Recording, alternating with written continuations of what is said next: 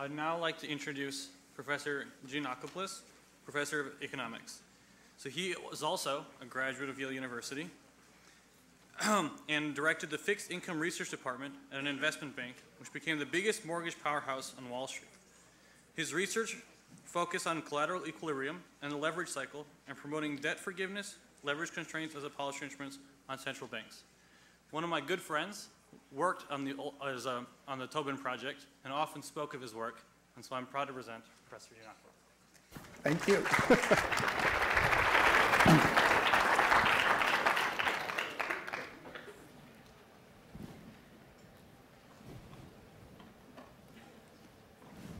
How does this?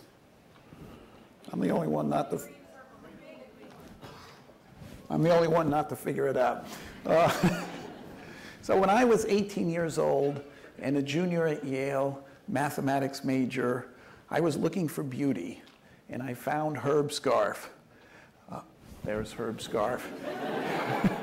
He taught a graduate mathematical economics course, and I found it had the same elegance, the same precision, the same certitude as I had in my mathematics classes, but it was about the real world. So I decided to move gradually from mathematics into economics, and I went to Harvard in both fields, and I was lucky to study with Kenneth Arrow, who was probably the greatest economist of the 20th century, both economic theorists. And the reason I show you their pictures is Herb Scarf just died last year, and Ken Arrow just died a few weeks ago. And this is a picture with me giving the Arrow lecture 2 months ago at Columbia University, where he was a graduate student. He flew from California to discuss my talk. 95 years old. You see the same smile he has, Herb Scarf had. So that's why I became an economist. And I became a theoretical economist, and for 9 years after coming to Yale to teach, I did pure economic theory. I didn't do anything that was the slightest bit practical, so I decided I'd go visit an investment bank called Kidder Peabody.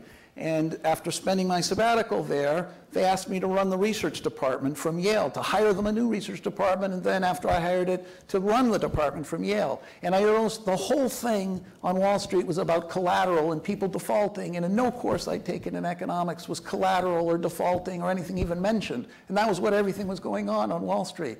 So I invented what I called collateral equilibrium. And then after 5 years at Kidder Peabody, the firm went out of business, 135 years. And there I was the last 5 years and it went out of business. I had to go up from Yale to my office at Kidder Peabody and invite the 75 people in research in and say, "You're fired. Sorry, you're fired. You're fired." And at the end, I got up and went to the office next door, and the guy said, "You're fired." So we founded after Kidder closed, we founded a hedge fund, a mortgage hedge fund called Ellington Capital. And 3 years after that, in 1998, there was a margin call which destroyed long-term capital, the famous hedge fund founded by the Nobel Prize-winning economists Sharpe and Merton. You may have remembered it from then. Anyway, we celebrated their collapse. 2 months later, we got a margin call, and we almost collapsed and went out of business. So I figured 2 collapses in 5 years can't be all my fault. So I thought of something, thought it was a systemic thing, so I called it the leverage cycle. And that turned out to be a blueprint for what happened in 2008. But even though we knew the blueprint, we almost went out of business again in 2008.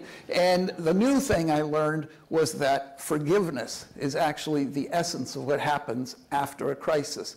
And the only way we could have gotten out of the horrible crisis 2007-08 and afterwards that afflicted the US was to have forgiven part of the mortgage debt. Partially forgiven it. But we didn't forgive a penny of mortgage debt. I testified twice in Congress about forgiving mortgage debt. I represented the consortium of hedge funds who all wanted to forgive, take the losses themselves, forgive the debt because they'd be better off that way. But we weren't able to forgive any debt. So I gave the graduation speech at the University of Athens in 2010, and I said, "You shouldn't feel so bad, you Greeks worried about default and stuff like that. There are more people in America who've defaulted on their mortgages and been thrown out of their houses than there are people in all of Greece. And so I'm sure your debt will be forgiven." And so one of the professors who heard the talk became the finance minister of Greece, and last year he hired me to help the Greek debt negotiation with the Europeans. So what is leverage? Leverage is loan to value means if you have a $100 house and you borrow 80, that's 80% loan to value. The down payment is 20%. The leverage is 5 because $20 enabled you to buy a $100 house. It also represents the risk you run. If the house goes up 1% to 101, you sell it for 101, you pay back the 80, you've got $21 on your initial investment of 20. You made 5%, even though the house only went up 1%. If it goes down 1%, you lose 5%. So leverage leverages your capital, also leverages your risk. So it's a risky thing to leverage. But so everybody knows that. But what was the mathematics of leverage?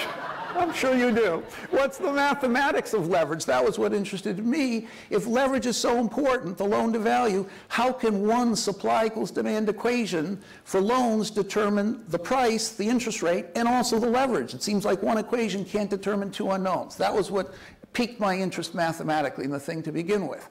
And then I had to show mathematically that more leverage raises the price of assets. If you can borrow more on a house, the price of houses is going to go up. In fact, it can go up so high, it'll be higher than if you could borrow as much as you want. Because the things people can use as collateral, and there are only two basic things, big things, it's houses and schooling. You can borrow, if you've got a house, you can borrow if you're going to school, and the price of housing and the price of schooling have skyrocketed.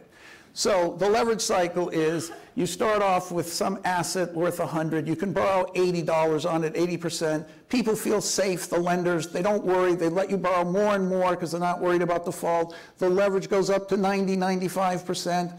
That raises the price of housing. Now you can buy a higher percentage of a higher number. There's a huge amount of debt in the economy. When something bad happens, even just a little bit bad, housing prices go down. The big losers are the people who are leveraged so much, just like we saw, 5 to 1, 10 to 1. They're the ones who, so the best buyers are the ones who lose the most. So they're out of the market, and now the price goes down further, and now the lenders are really worried, and they won't lend you much on your house anymore, and the price falls even further, and you're left with a huge debt and low asset value. And that's the leverage cycle, and at that point, there's no getting out of the problem except to forgive some of the debt. So historically, we see that the green line is housing prices from 2000 to 2006, 90% up in 6 years, and then down. Bob Shiller, probably last year, said it was all irrational exuberance. But if you look at the purple line, that's the loan to value, how much you could borrow on a house. You see that skyrockets and goes down at the same time. You look at the red line, these are prices of subprime AAA bonds. You look at the blue line, that's loan to value, and you see it dropped in the 98 crisis I told you about, but just briefly, and then it plummets in the 2008 crisis, and it's parallel to the price of housing. Here are different countries, how their leverage went from 97 to 2007. On the right, you see Ireland, Denmark, Norway, Spain, all huge jumps in leverage. You see Germany and Japan in the middle, their leverage went down. And if you look at what people on the horizontal axis had the most leverage and which ones on the vertical axis had the most housing price increases, they're all the same. In Germany and Japan, no leverage, no increase in housing down at the bottom. People who suffered the most were the people who leveraged the most. So leverage needs to be contained. The central bank should contain leverage, but they should also work on forgiving debt. So why do I say forgiving debt is so important? Well, in 2008, if you had a $160,000 house loan and the house had fallen in value to $100,000, who's going to pay back $160,000 on a house that's worth $100,000? If you forgave $160 down to $90, you could get the $90. But not a single penny of subprime debt was forgiven. And what happened? The average recovery of $500 billion of defaults was 23%. You got 40,000 back instead of 90,000. That's why in 2008, I wrote a series of op-eds in the Times saying we have to get, and testified we have to get debt forgiven. It's the only way, it's better for the lenders as well as for the borrowers. So the Greek debt is the same thing. Greece has this staggering debt. They're not going to be able to pay it back.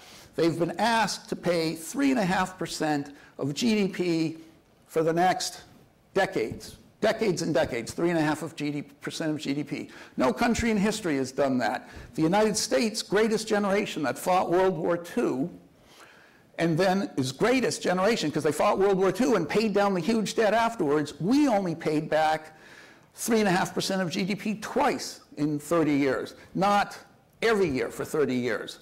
So the IMF finally has come around and says Greece can only pay back 1.5%. But the Europeans don't want to go down to 1.5%. If they did go down to 1.5%, the debt wouldn't be paid back. So there's a standoff. The main reason the Europeans don't want to write down the debt is not because they think Greece is going to pay it. They're perfectly rational. It's because it's awkward to write it all down. The Central Bank of Greece, if they wrote 300 billion, Central Bank of Europe, if they wrote 300 billion euros down to 100 billion, they'd have to take an immediate $200 billion loss. They'd have to be recapitalized. Merkel would have to go to the German public and suddenly raise more money because she'd forgiven Greek debt. And she doesn't want to do that. And it would be catastrophic politically for her to do. So they're not going to forgive the debt. So what should be done? So my proposal was make the debt payment that Greece should make indexed to unemployment. If unemployment's 23%, as it is now, the Greeks shouldn't pay anything back. If it goes down to 15%, maybe they can pay 1.5%. If it goes down to 3% unemployment, like it was in the US after World War II, maybe then they can pay 3.5% indefinitely. If you can't agree on a number, 3.5% versus 1.5%, you can agree on a schedule while I'm going over. Okay, so last slide's coming up. The second thing was if they go on the schedule, then they won't pay back as much money. So how can you get the Greeks to think their debt's forgiven while the Germans think they haven't forgiven the debt? That's the way to solve the problem.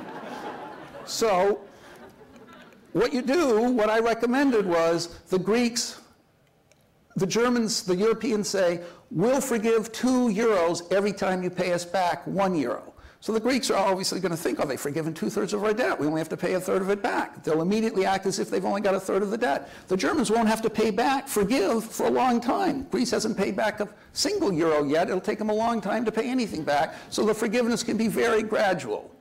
So the last slide is, this is all not original. The Merchant of Venice was exactly a story of the leverage cycle. It's not a story of...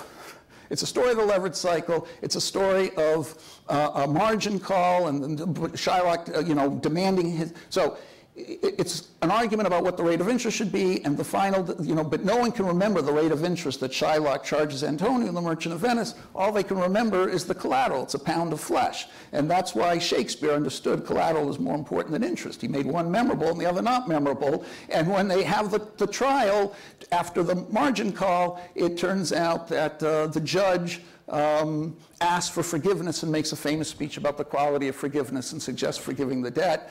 And the play ends with Bassanio trying to praise the judge, who changes not the terms of the debt, but the collateral, a pound of flesh, but not a drop of blood. He says, what a great decision. And so she said, can I reward you? She says, well, how about giving you that ring? He doesn't realize it's his love disguised as the judge. He says, I can't give it to you. I got it from my wife, and I can't possibly give it to you. And she said, if you want to reward me, you have to give me the ring. So he gives her the ring, and she ends up forgiving him. If there's something you have to do or you can't do, you have to be forgiven. So Shakespeare said it all, but he didn't use any mathematics.